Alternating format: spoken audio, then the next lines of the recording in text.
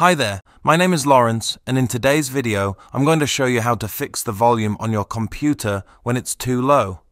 The first thing I recommend checking if you're using external speakers or headphones is to ensure that the volume dial or volume scroller on the device, if present, is turned all the way up.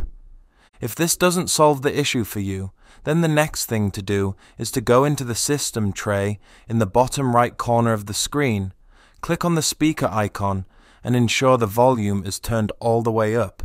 If that solution didn't resolve the issue, then the next thing to try is to go into the Windows Start bar, type in Control Panel, and click on the Control Panel search result to open it up. Once the Control Panel application opens up, click on the Sound option. This will open up a dialog window displaying your computer's sound settings. From this screen, all of your audio playback devices will be displayed here.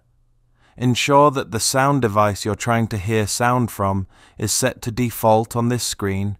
If not, right-click on the audio device and click on the Set as Default Device menu option. Now click on the Communications tab. From this screen, you'll want to ensure that the Do Nothing option is selected. Now click on the Apply button and then OK. If the steps so far haven't resolved your sound issues, then the next option you can try is to click on the Sound menu option, again from the Control Panel. Now click on the speaker sound device and then click on the Properties button. A speaker properties window will now display. From here, click on the Levels tab and then ensure that the volume slider is set all the way up to 100. Now click on the Apply button and then OK.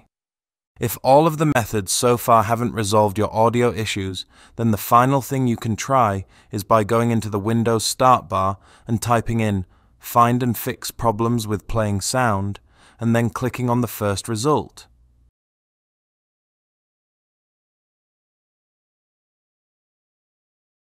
A playing audio dialog window will now display. Click on the Next button. Windows will now begin scanning your system to look for any issues with your audio device. You'll then be asked what audio device you're having issues with. I'm going to select my headphones. Now click on the Next button.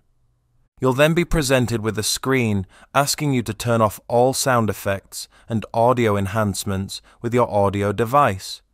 If you do have any sound effects or enhancements enabled, then click on the first option and disable them all.